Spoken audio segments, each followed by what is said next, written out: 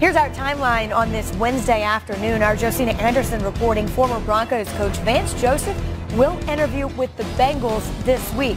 And ESPN, as well as other outlets, reporting that Chiefs offensive coordinator Eric Bieniemy is interviewing with the Jets and also the Bucs as early as today.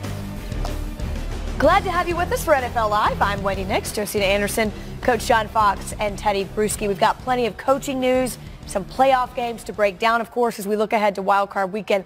But we start with one of the guys we needed to hear from regarding the saga and Antonio Brown. The fallout from the knee injury that was or wasn't continues amid reports that Antonio Brown was benched for the Steelers season finale against the Bengals on Sunday. Ben Roethlisberger said yesterday he wasn't aware of any practice blow-up, and today Mike Tomlin picked up the story of what happened after he sent Brown home on Friday. After Friday's business was done, it became difficult to communicate and catch up with him. I wasn't able to communicate with him on Friday evening or Saturday morning. So when we had our Saturday morning mock game or walkthrough and he was unavailable and we hadn't communicated with him, then it became something altogether different. I woke up Sunday morning, got a call from his agent, Drew Rosenhaus. Drew expressed that he was feeling better and that he would potentially be able to participate. I outlined to Drew that decisions weren't made like that, but I would be interested in visiting with him in person at the stadium prior to the game, but playing wasn't on the menu. Obviously, we take his lack of communication, his lack of presence, particularly on Saturday prior to the game, to be something that's very significant and will be handled appropriately so. I'm not going to speculate on trades and things of that nature. We haven't formally received a request in that regard.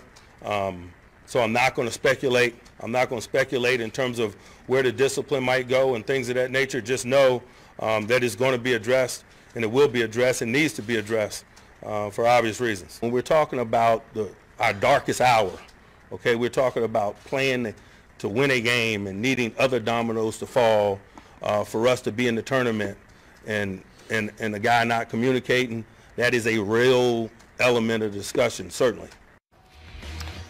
From a financial perspective, Brown carries $21.1 million in potential dead money next season. If he were to be cut or traded, the only wideouts with more would be OBJ and Sammy Watkins. They could cut or trade Brown with a post-June 1st designation, and his cap hit would drop to $7 million, but that needs to be done by the 5th day of the 2019 league year. Not the position anybody really wants to be in, Coach, but a lot of layers here. Let's just start with the first one, which is what did you think of what Mike Tomlin had to say? Well, first of all, I hope Mike Tomlin has a great vacation plan. He needs a break, this man. He needs a break. This has been a long season. And so that's the first thing I'm hoping Mike Tomlin gets to do. But, you know, Mike didn't have any choice, and he's right. And that locker room should be upset. I know the coaching staff would be upset. I mean, when you go flashback to last week, you're going in to play a division opponent, you know, for all the marbles, for the opportunity to make a really up and down season, long, hard season, come to fruition. And that is to get into the tournament, and all of a sudden you don't have arguably your best player on your football team for whatever reason, for however it works. The darkest hour, Coach. Our darkest hour. Yes. I mean, that's you know, it's like, hey, dude. So I can understand people being upset. I'd be upset too, and where it goes, who knows? I mean, according to Mike Tomlin, he let the team down. He let the team down by not communicating about his injury, probably not following protocol in terms of how they've handled things within the Pittsburgh Steelers organization. Is there an injury? There are certain steps you have to take we want to make sure that you're able to get back on the field. No communication. Mike Tomlin says enough's enough. You know, you're not going to play. And for you to try to get your agent to call and say you're ready to go now, it's just not the way things are done in terms of coming back from any type of ailment or any bump or bruise or anything like that. There are trainers, there's protocol, there's a Steeler way, and it wasn't followed. We're going to come back to that in just a minute, but Josina, I'll ask you this. First of all, what your sources are saying in Pittsburgh, but while I ask you that, we'll also show you that Antonio Brown isn't quiet necessarily. He tweeted during Mike Tomlin's press conference. You can read it in entirety, but basically we'll go with the Happy New Year. Be great. How about that? We'll just leave it at that. But he was clearly aware that his head coach was speaking about this. What are you hearing? Well, the first thing, let me just address that statement that was just up. The one thing that is missing from that statement is an apology and a I'm sorry. So that's the one thing that stands out to me from that, particularly when you have Cam Haywood making a statement and saying very, very unequivocally that this was unacceptable. You know, not participating, leaving at halftime, all of those things are being made clear. However, what I do want to point out is that, you know, just talking to my sources, someone who's familiar with the thinking up top of the organization, they are saying, you know, is this an unfortunate situation? Yes. Does it look good? No. But they also tried to keep it measured, just like you heard Mike Tomlin and his tone in the press conference by saying it's not, quote, of extreme concern. One, they put in the perspective on it is saying that this is not happening while the Pittsburgh Steelers are still in the postseason. This would be even so much more magnified if they were playing. And the truth of the matter is they do have time to further assess the situation with Antonio Brown. You heard Mike Tomlin allude to the fact that he is going to talk to them. He said during the press conference that they are going to gather more facts and make sure that they understand. But at the same time, they also know the difference between LeGarrette Blount and the team letting LeGarrette Blount go immediately after he walked out Monday Night Football 2014 and releasing him the next day on Tuesday is that they have way more of an investment in Antonio Brown. This is a guy that's been setting records in receiving yards and touchdowns since he came into the league in 2011. So what I'm saying, Coach, what I'm saying, Teddy, is Antonio Brown doesn't grow on a tree. And so that's why you also hear Mike Tomlin being measured with his word choice. And when he's saying that he couldn't get in touch with him on Saturday, couldn't get in touch with him on Friday, and saying that there's an element of disappointment. Disappointment is a euphemism because he knows that Antonio Brown's listening and they do have to be measured with what they're going to do. And then knowing all that, I'm still going to sit you for the most important game of the year that we need at our darkest hour. Then you're letting us down. We still don't need you, and we're still going to win the game. Well, and they did. And they did. Yeah. Well, you know what? Le'Veon Bell, so 2018 for Jeremy Fowler, okay? I mean, come on. 2019, don't worry. We've got AB. Hello, Jeremy. Listen, welcome back. Happy New Year once again, and you were there for Mike Tomlin's press conference today. Where do you think this goes from here?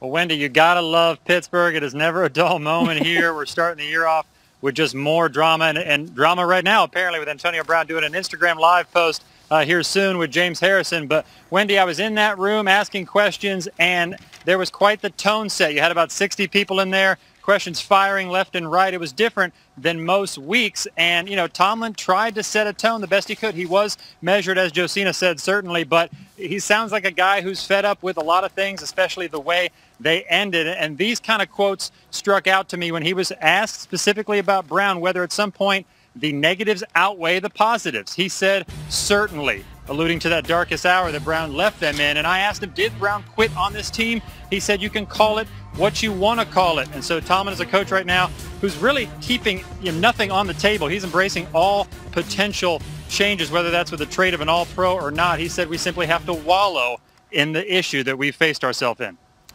Well, and I'm afraid he's right. He was also the coach that said prior to that game, you know, we made our bed, we'll lie in it, and they have, and they will continue to do so. That bed is still messy. And it is still not extremely comfortable. Teddy, but as a player, when's enough in a locker room? Well, the first thing I want to see is my head coach being proactive. I mean, doing what he can to make sure this doesn't happen again. Did you see that? What else could he have done? Yeah. What else could he have done in terms of discipline, in terms of trying to take control of his locker room by basically taking his best player and saying, we don't do this here, man, and we don't need you. So sit him down when apparently, according to Drew Rosenhaus, he was healthy and he was ready to go, but still, we won't address this Monday after we potentially win and the Browns beat the Ravens. No, right now, that's it, man. You got to go because Friday, Saturday, what you did and not communication, that's all I can ask for from my head coach, because now it goes back on to Antonio Brown, to where the players now say, man, what are you doing? What are you doing? Because you're getting to the point where a coach is now suspending you for games. We need you out here to win football games because you're our best offensive player. You know, help us win football games. So I only can ask my head coach to do everything you possibly can, and Mike Tomlin did in this situation. And you're always building that culture of accountability and dependability. And even your star players. I mean, in fact, on really good championship football teams, your star players are those guys. And they're carrying that hammer where it doesn't get to this. Well, yeah, I would argue especially your star players. Yes. And I go to Go to his tweet with the picture of course, of him talking about free will and all of that stuff. And all of it's, it's true. And he has all of that because, you're an American citizen. Congratulations and all that. Good job. Good job. It's an NFL team. There are different rules within an NFL team where you have to hold each other, accountable. I mean, this type of stuff. I mean, yes, you're so this wasn't a patriotic statement. No, you're divinely blessed with free will, yes, but you're giving up so much of yourself when you're a part of a team to be there and to be there for a bunch of other guys that are there to help you win football games. That's what being a part of a team is all about. You're no longer an individual. You're a part of a group, and I don't think Antonio understands this. Where he's about to do an Instagram live interview with James Harrison, which don't do it. Yeah. Don't do it. I'll tell you right now, if you're what watching Teddy's this, alluding stop. to is that Antonio Brown also tweeted today that he would do a live interview on Instagram with James Harrison, who's not exactly thrilled with the Steelers. We should also point out there's some context there. That has not happened yet to our knowledge, but that's, listen, what could go wrong? But, I just wanted to say, I think that what the players in the locker room, or at least Cam Hayward as a voice of that locker room, is saying that they're looking for something a little bit more punitive in terms of the type of discipline that Antonio Brown receives, because it is not just what happened this weekend. What you seem to be hearing is, frustration from an aggregate of things that have happened over a period of time in terms of feeling like it has gotten out of, control to the point where a player would be leaving at halftime of a do-or-die game. Listen, he's been productive on the field. We cannot argue that. Ben Roethlisberger and Brown have connected for 74 touchdowns since they've become teammates in 2010, the second most by any quarterback-receiver combo during that time. But it has come with a lot of other issues to be continued, and we'll keep you updated as we know more. We'll stay in Pennsylvania, but now we will talk about games this weekend, shall we? And we'll start with the defending champs. Despite leaving last Sunday's regular season finale with a chest injury, Nick Foles will start this weekend's wildcard game against the Bears. Foles and his head coach Doug Peterson addressed the media today. This is a different season now. You're in the postseason, so obviously expectations increase, sense of urgency increases, speed of the game gets faster. I think we benefit from last year having been in the postseason. A lot of our guys on this team, and we've had even the new additions to our team have been in the postseason before. So I think we can lean on those experiences. This last stretch, there wasn't, a high percent chances of us even being in this situation we're in now. I think that experience helps us, but, the momentum part is simply confidence in one another. And with that confidence, that belief in one another, you can go out there and do great things. So we've been able to do that the last several weeks. Those weeks don't mean anything right now because we're in a new week. So we just have to continue to believe that way, continue to prepare that way. And I'm going to sound like a broken record, but that's simple. I mean, I can say all these different things, but it doesn't mean anything. The second I hit the field, that's what matters. Philly has gone 4-1 this season with Nick Foles as its starting quarterback. The biggest difference from Carson Wentz has been their ability to finish drives. The Eagles have been far more efficient once they get to the red zone with Foles and have scored a touchdown on 89% of their goal-to-go drives, which would have led the NFL in the regular season. And for more on the Eagles, we will say hello to Diana Rossini, who is in Philadelphia. And Diana, are there any issues at all with the injury from last weekend with Nick Foles? Hey, Wendy. So Nick Foles says right now he's feeling a little bit sore, but he's drastically improving every single day. As for his plans this Sunday against the Bears, he says he's going to add a little bit of padding inside his shoulder pads for that protection, but he doesn't want to put too much in there because he wants to be able to move around against this very dangerous Bears defense. And when we asked him specifically about Chicago and what he expects to see, it's actually the first time I've heard a quarterback not mention Khalil Mack. Take a listen to what he's concerned about. The thing that I'm really impressed with is their secondary and the vision they can have with route recognition and eyes on the quarterback. And they're going to, try to confuse my eyes. They're going to try to confuse us with different looks. And sometimes defenses do that and they're not good at it and they get gashed. The thing I see with them is they're very good at it. All right, the truth is he did bring up Mack and Hakeem Hicks later on in the press conference talking about he knows how dangerous that they are and why the Chicago Bears defense has been as good as they've been the last few weeks. But the other theme of the press conference wasn't about this Eagles team. It was about specifically Nick Foles. He is well aware that this could be his last week wearing an Eagles jersey. And once again, in traditional Nick Foles style, he just said he's been appreciative and he's confident that this won't be the last week he'll be wearing that jersey, meaning that they'll probably win and advance. Wendy? This man is cool under pressure, on the field or off. Diana, thank you. Still to come on NFL Live, Wildcard Weekend is just about here. The Colts and Texans facing off for a third time this season. We'll take a look back at Luck and Watson throughout the first two matchups.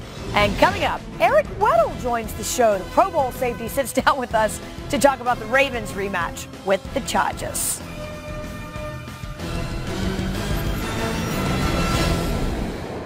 1-1 against each other this season. That was Andrew Luck, 39 touchdowns this season, the most by a player who missed the previous seasons. As for his upcoming opponent, Luck had 863 passing yards against the Texans this season, the third most passing yards by any player against a single team in a season, only behind the likes of Joe Montana and Dan Marino. But according to Andrew Luck, there is still work to be done as he gets set to face the Texans for a third time this season. I think a small part of us understands how special it's been so far. And I said this afterward, fulfilling. I feel this season in a sense that every game has been fulfilling, but satisfied? No, not at all. I mean, we know there is work to do, and we know that it starts with today. It starts with getting better today. Everybody will do their Andrew Luck impression at the end of the show, I promise. As for Deshaun Watson, 4,165 passing yards, 551 rushing, only the third player in history to have 4,000 plus passing yards and 500 rushing yards in a season. Cam Newton has done it. So too has Russell Wilson. Now everybody was open for Watson when the Texans faced the Colts this season. In fact, according to NFL Next Gen stats, 60% of Watson's pass attempts were thrown to open receivers. That's pretty good. It makes sense since the Colts allowed a league high 58% of passes to open receivers. Watson, however, not taking anything for granted. At the end of the day, it's, Coach always told me it's just football. I mean, it's real stuff that's going on outside of, that football field. But at the end of the day, I mean, it's just football. It's what you've been doing your whole life. So, just take it one play at a time. Don't make it bigger than what it is, and don't make it less than what it is. Kind of keep that balance, keep it neutral, keep it in the middle. Stay in your lane. Here's Bill O'Brien comparing the two quarterbacks.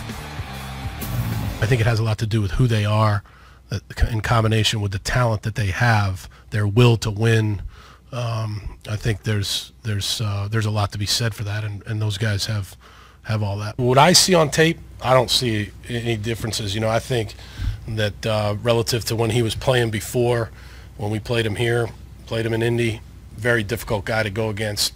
Arm strength, competitiveness, I see the same guy. In fact, in some of the things that he's doing, he's probably even better. A strong year for his own quarterback as well, Watson, but he has taken more than his fair share of licks. He's been pressured on a league high 41% of the time, basically 2 in every 5 dropbacks. Watson's been sacked 62 times and contacted while running or throwing on 165 plays, both the most of any quarterback. And I think, Teddy, for a lot of folks, maybe you among them, that those big hits are a concern going into the weekend. Yeah, those are a concern going into the weekend. When you're in a meeting room or with coaches, Coach, how many years have you been in the league? 28. 28 years. If there's a physical, give or take, there's a physical error where you get your butt kicked, sometimes it's excusable because the guy's just better than you. But these mental errors that you make, that's what drives coaches crazy. That's what drives players crazy when you just aren't on the same page. So right here, in terms of pressuring Deshaun Watson from a previous matchup, this is a simple 3-by-1 pressure. And if you see at the quarterback position, you got to recognize that DB's coming in. Deshaun looks startled. What I'm saying is he looks like, whoa, where'd that come from? Same thing here, 3-by-1 from the offense. Slot corner comes, inside linebacker comes, and you see Deshaun right here. Whoa, where'd you come from? He should be making adjustments. He should be getting rid of the football. And then offensive line, a simple little movement by the defensive lineman of the Indianapolis Colts, and he doesn't get blocked. You're not communicating along the offensive line either. So you're showing that You can't pick these simple movements and these simple pressures up. That's how they got to Deshaun Watson this year. If they don't fix mental errors first, I mean their season's going to be one and done. Well, Coach, fair to say, whoa, where'd you come from? It's not what you're looking for. There's a lot of preparation. Because there was a couple of, where'd you come from, Sarah? It's hard enough in this league. You're going to get physically beat sometime. That's what Teddy was referring to, and he's right. Is you just can't mentally beat yourself, and especially in a playoff. I mean, really, they were talking about the specialness of this season. Well, it's right. There's 3 seasons in the NFL: preseason, regular season, and then there's playoff season. And it picks up. So you cannot have mental lapses. You cannot be hesitant in anything you're doing. And that's really the difference to me in this game is, the number of sacks, and some of it mental, some of it physical, but they're 32nd in the league on, sacks per play in the National Football League. 62 sacks they've given up. 62. And let's be clear, this is a different football team with Watson not out there. We've seen that. I mean, they need him. It's an understatement. You know what happens to be also out there. In terms of getting to the quarterback and Watson getting sacked? He believes that sometimes you just won't bring him down. Right. That he has the ability to play somewhat of a hero ball type of aspect of it, and I'm going to escape this blitz. It doesn't matter that I didn't see you because I still have the ability. You got to get over that and become more of a quarterback, not trusting your ability, but trusting your mentality. Yeah, I mean, you like the confidence, but all that in a bag of chips will get you hurt. And that's not really what you're looking for either. All right, coming up on NFL Live, Ravens safety Eric Weddle sits down. This man loves himself some ice cream. He'll tell you why and what to expect in the postseason.